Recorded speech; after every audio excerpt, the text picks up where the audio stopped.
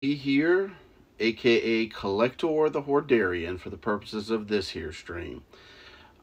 This is an impromptu stream, as I like to do with these sorts of things. I just never know when I want to do one, and it kind of jibes with the ADHD brain that I possess. So, hey, let's hear it for spontaneity. So I do have, in my persona as Retronathan, where I play like kind of classics and, retro styled kind of games. That one is, I try to do on the regular. That's every Friday at 7 p.m. Eastern Standard Time, usually. Sometimes life gets in the way, as it does on occasion, and I'm not able to do that. But I'm just doing these things for fun. It's... yeah, just the Retronathan makes it so that I get to my backlog of games, and it's and honestly, with the collector stuff, it's just fun to kind of sit on things for a while and then open them all up because it's sort of like Christmas morning. Sometimes I forget what I ordered. There may be some Temu among this, I don't know, but I have a few packages that I want to unbox this evening, so I'm going to get right to it, starting with like the smallest one. Actually, there's one that I opened another time, but I wanted to kind of show it off on the stream. It's a small one, but this is somebody that I came across at a local convention called the Mad Monster Party, which it's a very cool convention. They actually get some pretty cool guests. More recently, I'm trying to think of who was the big one, but I know at one time they had Elvira. I got to get a photo op with that legend. They had some of the folks from the Revenge of the Nerds, which I know in a modern lens is kind of problematic for obvious reasons, but it's still a hilarious movie that I still hold near and dear to my heart. It's just hilarious, but yeah, it's just drenched in. It's a byproduct of its time. I'll just say that. But yeah, they had some of the nerds there before. They had oh gosh, what's the guy's name? He's been in like tons of movies as a cop. He was in Night of the Creeps. Just saw him the other night in Maniac Cop. I have his figure somewhere. Anyways, Mad Monster Party. There was a vendor there, and her company was called Puncture Wound Pins.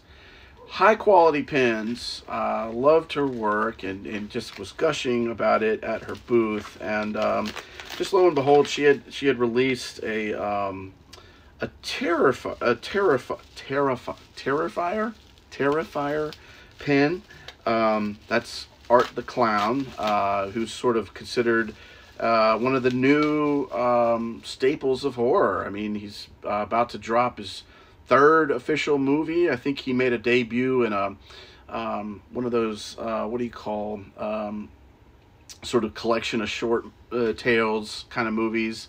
But then, yeah, he's had 3 feature films. The third Terrifier drops soon. One cool thing about Terrifier 3, just while I'm on it, so there's a guy I've been following, a South African guy by the name of Dream Kid.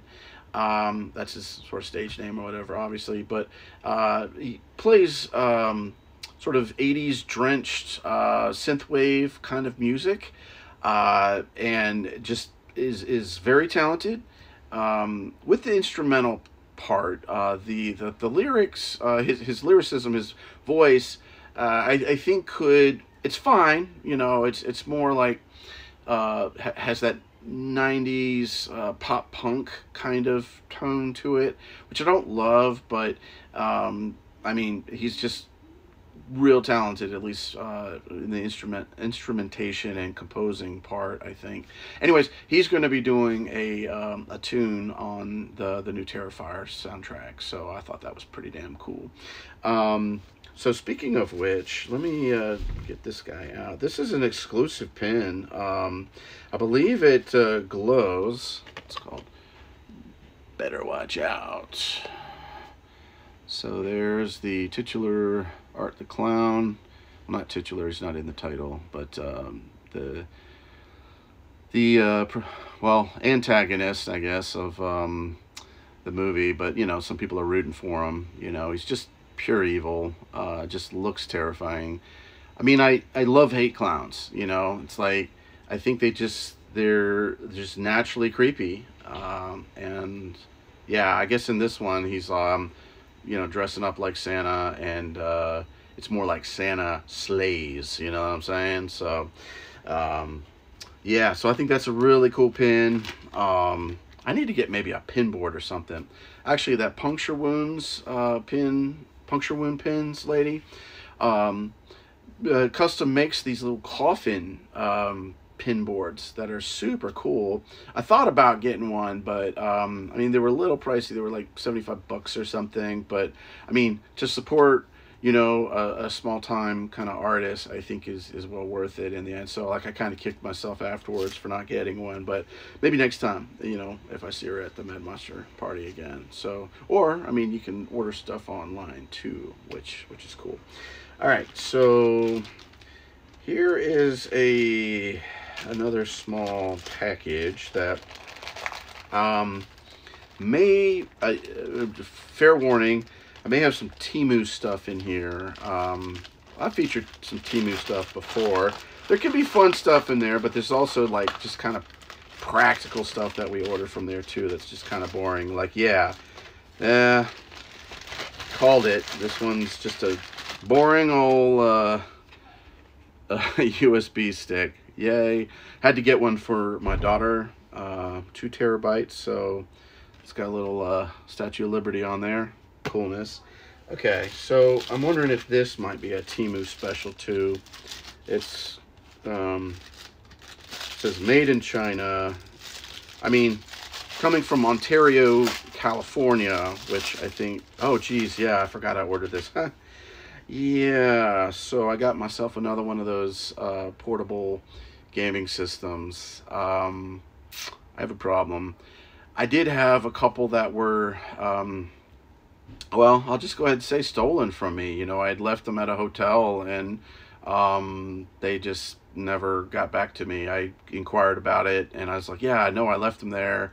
And so, yeah, I guess the cleaning crew thought, yeah, cool, bonus. So anyways, I think this is one that I had before, but this is the Ambernick RG35XX.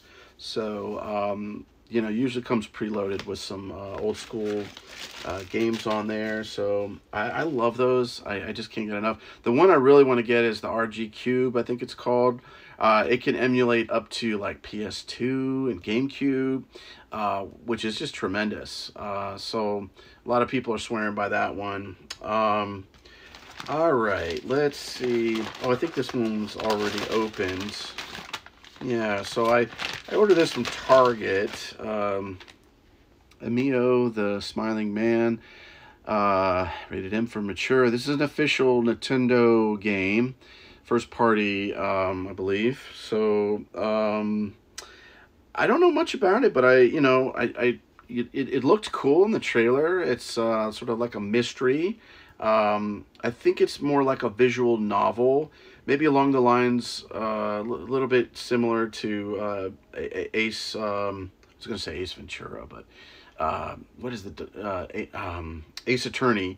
Yeah, that series. So yeah, I think you're just kind of questioning folks and trying to solve, you know, this mystery, and it's just something off the beaten path. And yeah, it's part of the Famicom Detective Club, which, I don't know, it just seemed cool, so I'm gonna give it a go. I believe it's a remake of a classic game, you know, just with updated anime styled kind of graphics there. So all right, let's see here. This is from Best Buy, roughly shaped and about the size of a Switch game. So my powers of deduction, I'm gonna assume that's what it is. And yes, I do recall I took advantage of a really cool special. It's the new Zelda game, Echoes of Wisdom, where Zelda is in the title and is the title character. So for once, she gets to be the one who shines.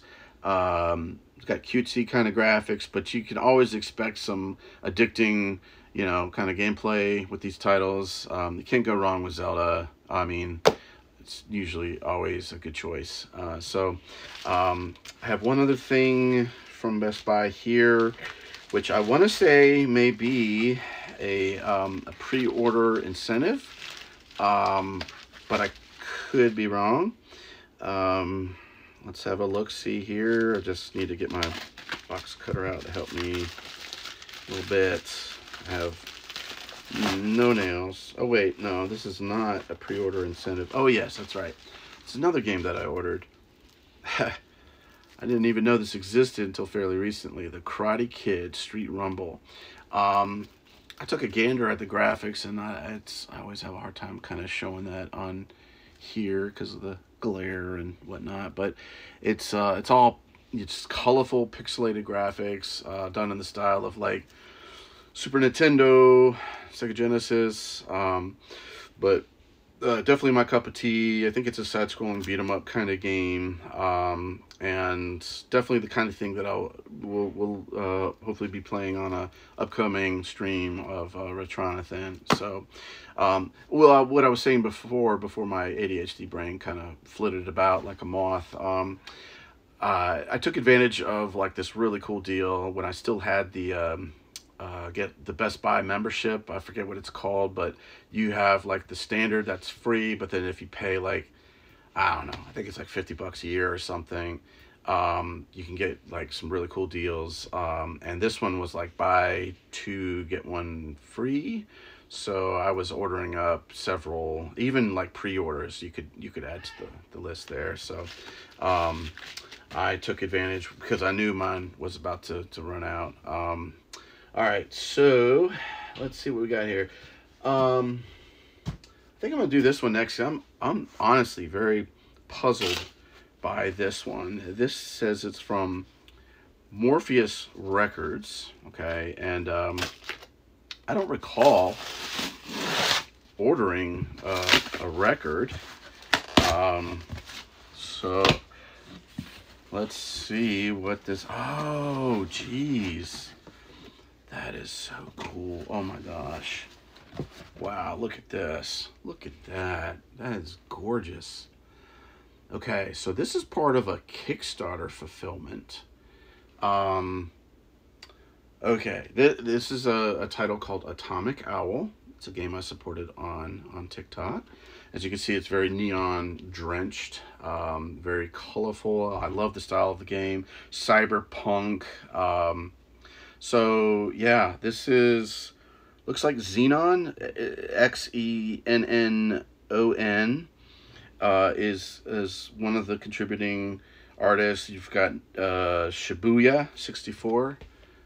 So see those down there. This is incredible, man. I didn't even realize my pledge came with the soundtrack.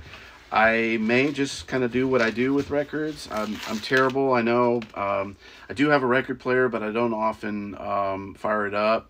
To be quite honest, like I will, put records in like frames and just kind of throw them up on the wall. You can see something back there. But that's maybe what I'll do with that, because I mean, that's just gorgeous art. Okay, so how about we do... Let's do this one next. Vinegar Syndrome. They've got this new tape sealing the box, which is very cool. Very punk rock, skate vibes. Love that. It's like I almost don't want to damage that because it's just so cool. But, hey, gotta get the box open. So, I wonder if they sell that tape, just... Wouldn't be surprised. They definitely are pretty good with their merch in terms of having a bunch.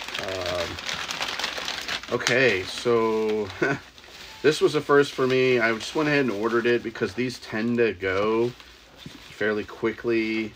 I ordered a VHS of Rad, and when you open it up, I think it like lights up and whatnot. It's just like a super snazzy presentation for this classic 80s gem. Yeah, so I've missed out on their light up VHS versions before, and I was like, fool me once, shame on you. Fool me twice, shame on me. Um, got some slip covers in the mix, just for some movies that I already have. But you know, it's always nice to have some alternative slip covers. Here's Miami Connection. Got the Dragon Sound shirt on the back there. Super duper cool. Um, Also, it looks like the same artist did Surf 2. Very cool. Collage kind of feel to that. And I have yet to watch Surf 2. I need to rectify that. So this was part of a sale. And the nice thing is when they're doing a sale, it's usually over several days. And each day, you know, they'll feature new things. And then, you know, when you're checking out, you can just kind of, for shipping, you click on add to my order, add to my existing order. So they ship it all together. It's cheaper. It's great. So, cool. Look at this one. This is called Hell's Trap. Look, just from that cover alone, this is a nice slip cover. Look at that. The Trampa Infernal is the OG name, I think. Yeah, so this one is one of those, you know, I think it has elements that are cribbed from, you know, they're inspired by, like, you know, Nightmare on Elm Street, you know, with the clawed hand, you know, but it's takes place in the woods, and it's just, you know, the killer's just kind of stalking, I think, people that are camping or something like that. So just off the beaten path, you know, like you think you're familiar with slashers, and then it's like, oh no, wait, there's whole other countries that contributed to the genre, you know, like, check it out. I mean, I'm admittedly one that was very insular in that way, but I just didn't have the means, or I didn't run in circles where I knew about how these things existed. And that's what Vinegar Syndrome is great for. You know, they curate just kick-ass, you know, off the beaten path genre kind of films, and they give them stunning presentations, usually upscaled, and get the most crisp print that they can, and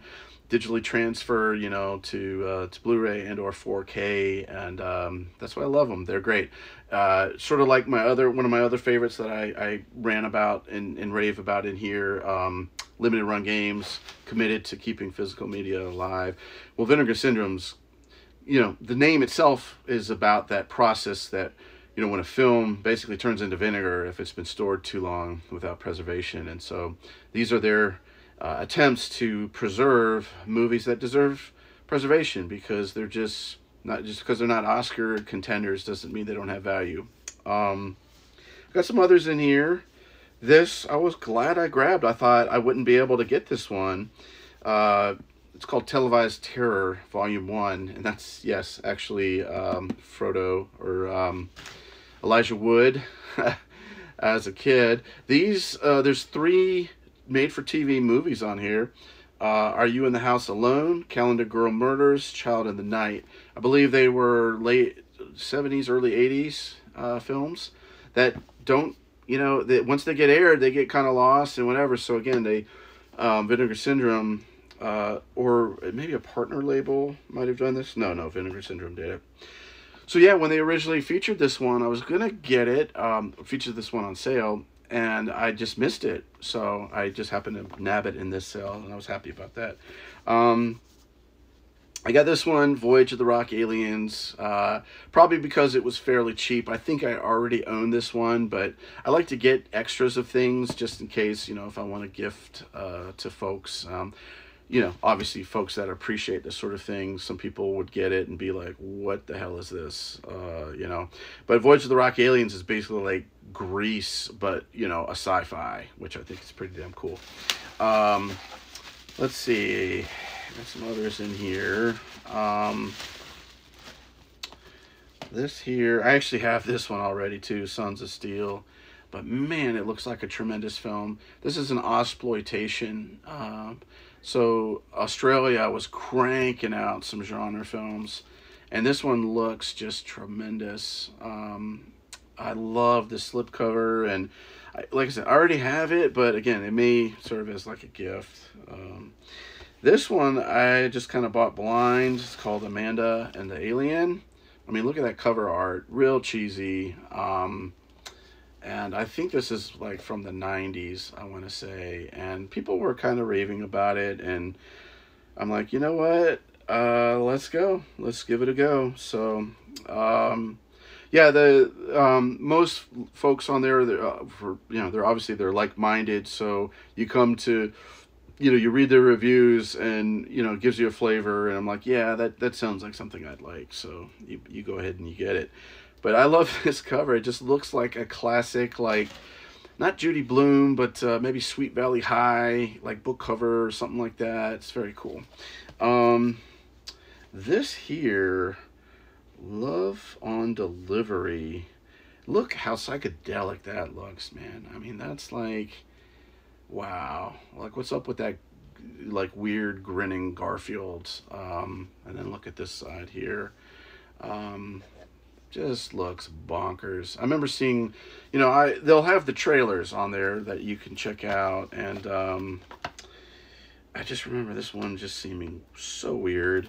I just love weird movies, man, and Vinegar Syndrome, they usually don't steer me wrong, so wow, maybe so I have another Sons of Steel.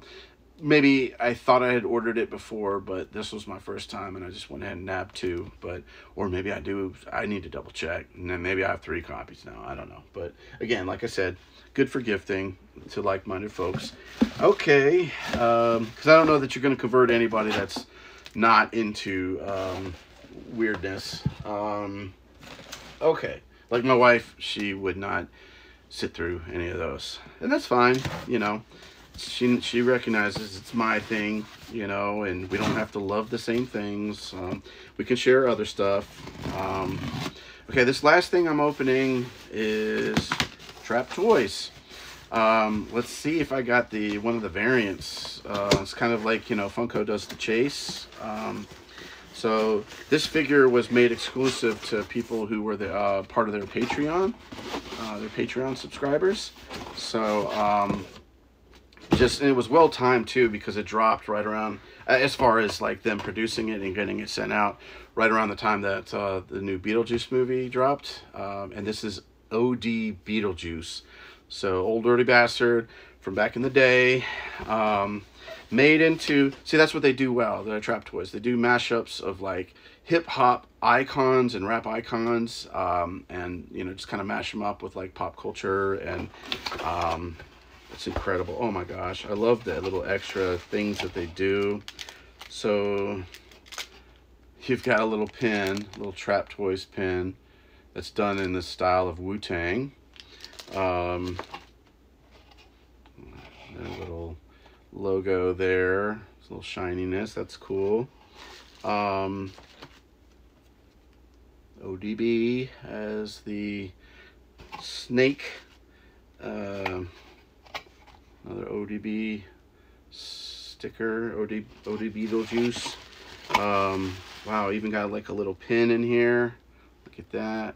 That's so cool. All right, so figures are wrapped. The figure is wrapped. Oh my gosh. They even have some other goodies in here. A bunch of these little fly stickers. You can see that.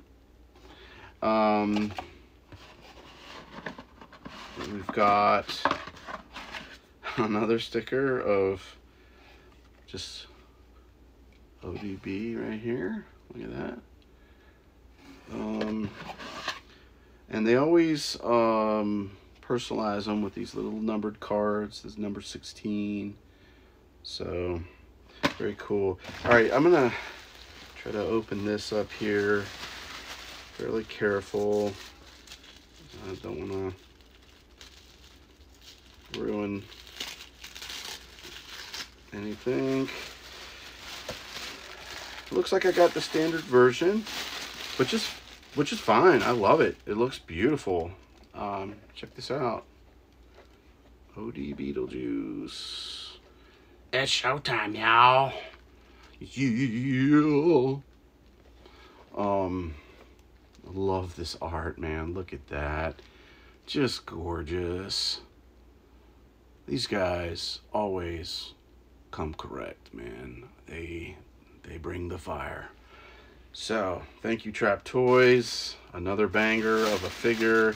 I need to figure out how to get all my Trap Toy stuff displayed, man. It's I gotta rework the man cave. You know, it's kind of a hot mess, which, you know, that's just kind of how I roll. You know, again with the ADHD and all that, but can always improve. All right.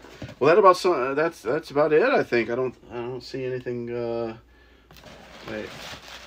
No, nothing else. Yeah. So I don't think anybody popped in live tonight. That's okay. Again, these are like impromptu, so no worries there. But I will, as I do, upload to YouTube where you can find other collector videos of my unboxings, as I like to call them. It just sounds more epic. You can find me as Retronathan on there when I'm doing the classic kind of streams.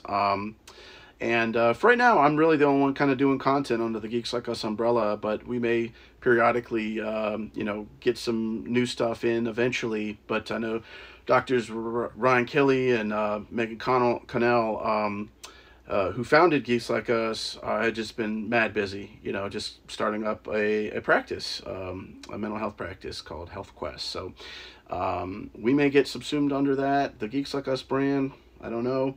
I keep saying that, but I guess they'll get to it when they get to it. But for now, I'm just going to keep doing what I do. And, you know, if somebody wants to check it out, cool.